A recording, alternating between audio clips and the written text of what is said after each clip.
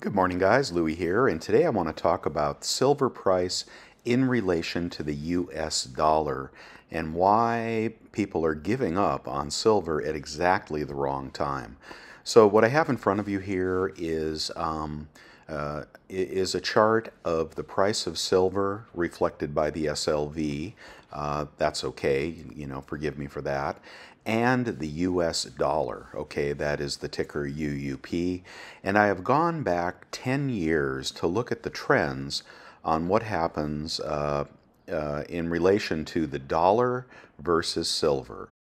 And of course, there are many things that really affect the price of silver, but I'm going to break this down to probably one of the most important relationships that you can follow, and that is the silver versus the US dollar. So, what we have here on top, on the green line, on the bar chart, is the dollar over the last 10 years.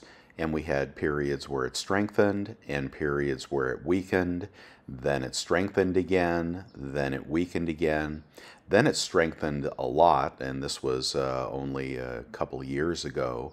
I believe it hit about 115 on the Dixie, and then began to weaken. Ignore this red candle here because a dividend was paid, so you have to kind of ignore the big red candles. But you can see we have a cyclical pattern of strong, weak, strong, weak, strong, weak, strong, okay? And that has a lot to do with what the Federal Reserve is doing. Of course, it's in relation to other countries, all right? The value of the dollar is comparative to a basket of other currencies. But to oversimplify it, the dollar generally strengthens when interest rates are high and rising, and generally weakens when interest rates are low and falling, as long as the U.S. is leading the way in comparison to other countries. Okay, that's all I'll say about that, but it makes sense, right? A stronger, higher interest rates attract other countries and people into the dollar, and lower interest rates tend to have them look for better alternatives. All right, the orange line here is the SLV, or a pretty good proxy for the spot price of silver, and you can see it weakening, strengthening, weakening, strengthening. Now this period here where we had the big spike up to nearly $30 coincides with FOMO that was somewhat created by the silver squeeze and people getting very excited that they could buy all the silver off the shelves and permanently affect the price of silver. Well, as I've said before, spikes in anything, oil, gold, the dollar, silver, etc., Bitcoin, usually are met with retracements. So what I'd like you to do is just bear with me here and ignore the spike that occurred during the FOMO period. That was the period where silver eagles were going for 40 or 50 bucks and everybody was going crazy paying 10 bucks over for generic silver, etc. And just to show you that I am not a permabull, although I am a permanent investor in silver, I'm not a permabull in terms of buying silver. Back around this time, if you check my channel, you'll see that I was the first channel to recommend a boycott on American Silver Eagles because I saw you guys getting hurt. As I said, FOMO and high premiums are a time to sit out the market, not a time to jump in with both feet. And we had the reversal. Okay, so I'm going to ignore the spike here and go kind of with the chart from these lows here. All right, so we had silver weakening, strengthening, weakening, really strong, really weak, and now coming back up to about zero. So that's 10 years with no appreciable change in the price of silver. This is why people are giving up and turning to gold, which is another reason why the GSR is probably approaching 90. But I think you're doing exactly the wrong thing at exactly the wrong time, because if you look at these relationships, when the dollar strengthens, silver weakens, okay? And when the dollar weakens, silver strengthens, okay? And again, ignore this red bar, it was a dividend. So let me take you to current time. So here we are right now with the dollar up about 30% and silver flat. And there has been an important change in the dynamics of the Federal Reserve in that they have indicated that they are done tightening and they are looking at lowering rates over the next 3, 6, 9, 12 months. You can pick your number, and that could be 3 rate cuts, that could be 6 rate cuts. The market has been fluctuating here because it has been debating how many rate cuts the Fed will do. Not if they will do rate cuts, but how many they will do. And this is why the 10-year spiked recently. I guess it was this move here, because the market was overly optimistic about the number of rate cuts and then kind of came back to reality recently, bringing the 10-year yield up to about 4.15, which I think is a pretty high number and potentially a retracement point. So if you believe that interest rates will be going lower from here in the midterm, okay, I'm not talking about the long term. I'm not talking about hyperinflation, what happens when the wheels fall off the bus. I think we've got some time before that happens.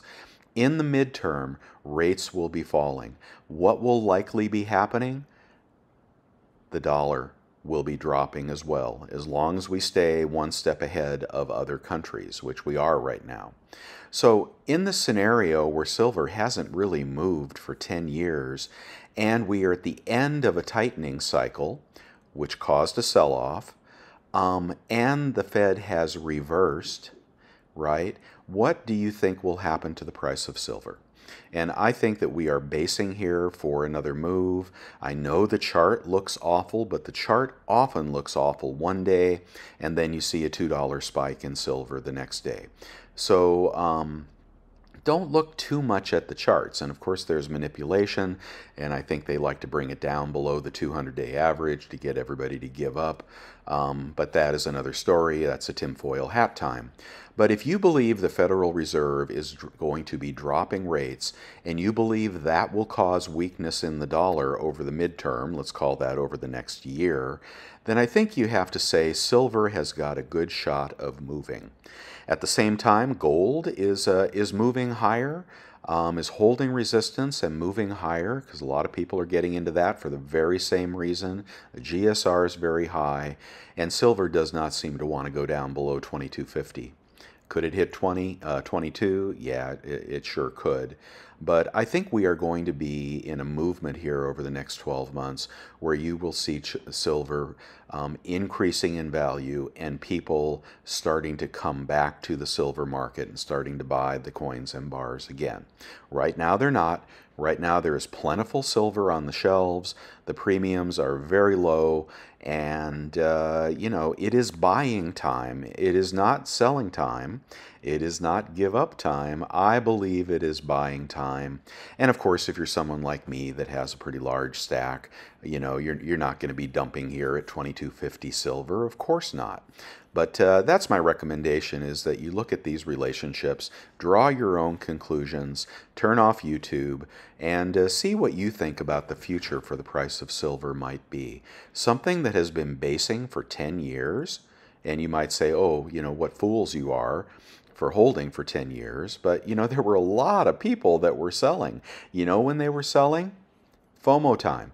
So just when silver squeeze was kicking in and everybody was putting all their money into silver and eagles were 45 bucks, the people that have more tenure in this hobby were selling their silver eagles, were selling, you know, anything that had a respectable premium, looking for the retracement. And here we are at the retracement.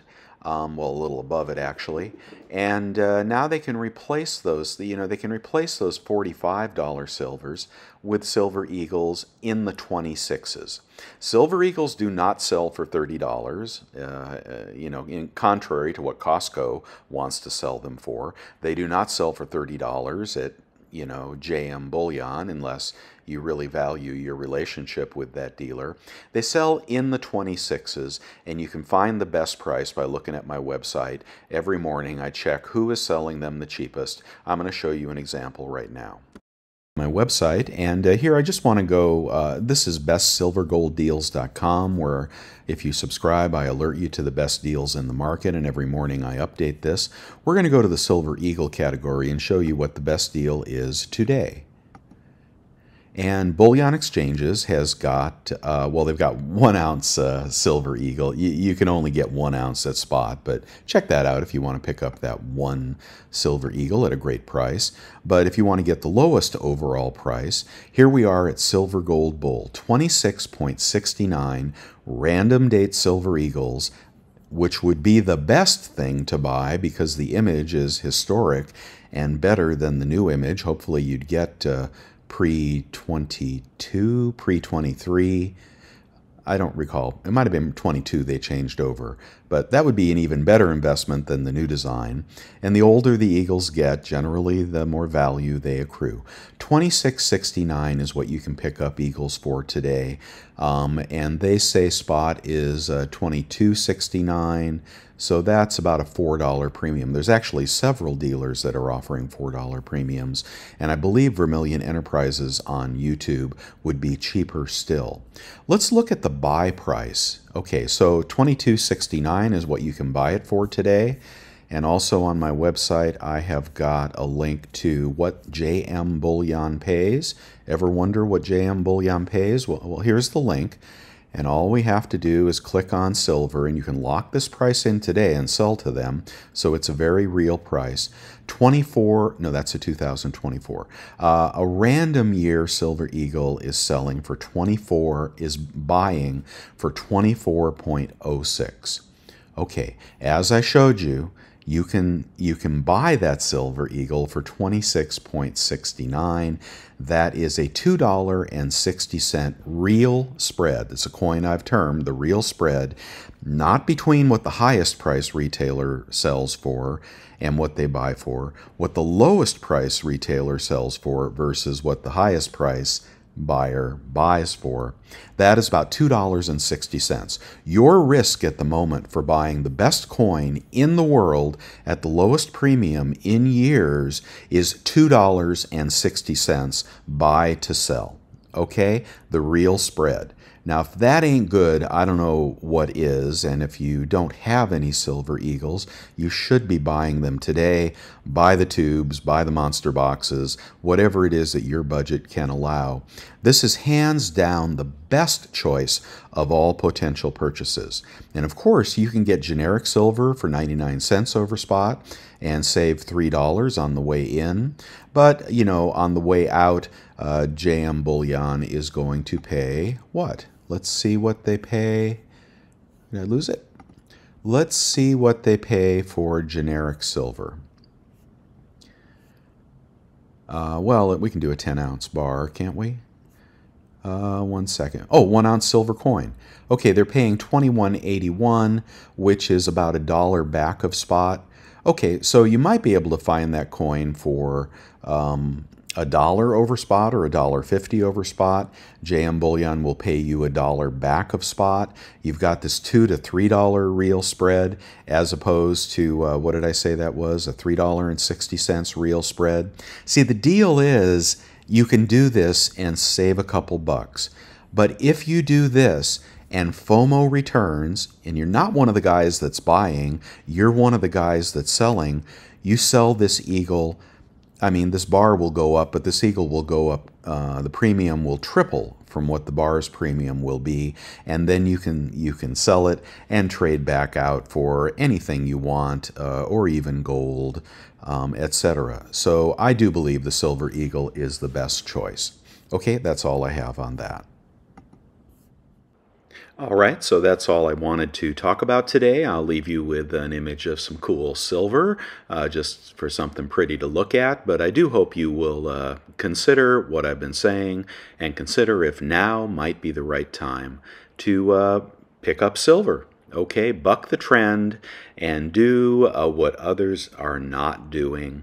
do the opposite, and it usually works out pretty well. Anyway, that's my prediction, and I think we're going to see better times ahead for the price of silver and gold. And if you don't buy it when it's dropping, then you're going to be buying it when it's increasing, and you know, then you're going to pay the higher premiums as well. So I think it's buy time, and I hope you do too. And if you'd like to make any comments or counter this argument in any way, feel free. We can have a good debate about that. And you know, you guys just have a great weekend and keep on stacking.